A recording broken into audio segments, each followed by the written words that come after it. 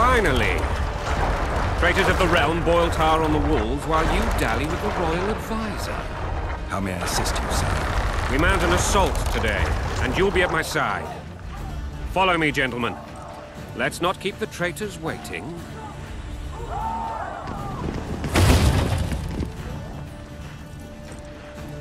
Sire, you said we were out of range. That was a ballista, Excellency.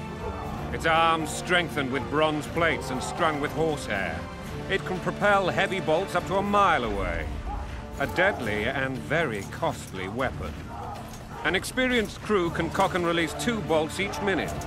Yet it has one flaw. Your Grace, please take cover. The recoil of the arms is so strong upon firing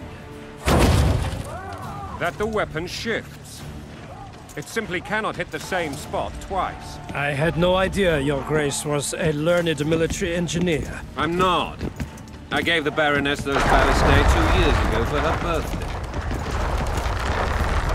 Sire. What say you, Excellency, of men who live in spite of such wounds? And what say you, Your Grace, of soldiers who inflict them?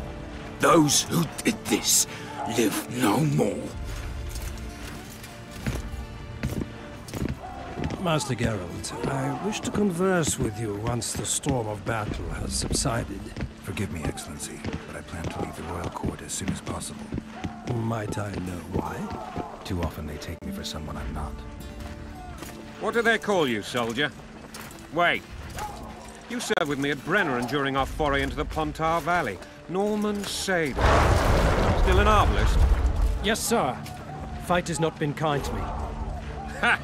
Norman Sador, for your years of faithful service to the Crown, I appoint you Decurion of the Arbalists. Onwards, gentlemen. No reason to dawdle.